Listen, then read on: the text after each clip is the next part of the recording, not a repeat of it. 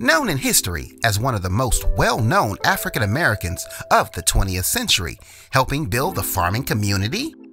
Stay tuned for more as we share our top 10 fun facts about George Washington Carver, celebrating Black History Month.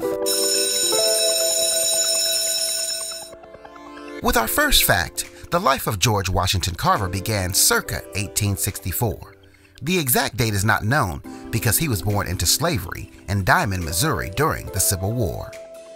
Next, as a child, George was kidnapped.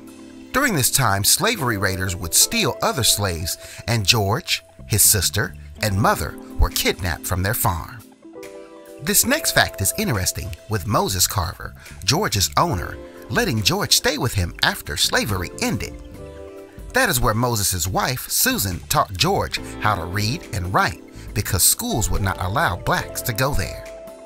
Looking back in history with the next fact, education wasn't always open to everyone.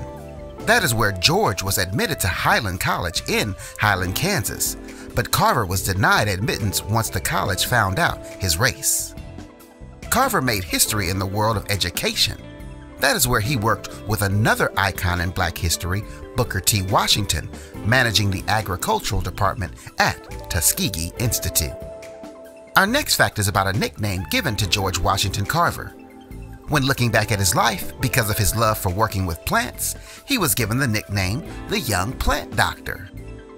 Checking out this next fact, although many people associate George with peanuts, he worked with many plants.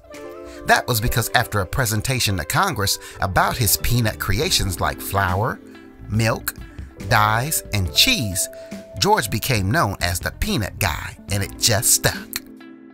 Moving on to fact number 8, George had some good advice.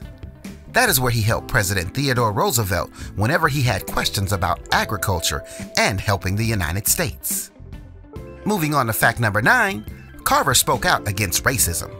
For example, from 1923 to 1933, George toured white Southern colleges, stopping by to tell them the importance of people of different colors working together. With our 10th and final fact, George spent a large amount of his life saving money to create a museum. Carver used his savings to create the George Washington Carver Museum, Cultural and Genealogy Center in Austin, Texas.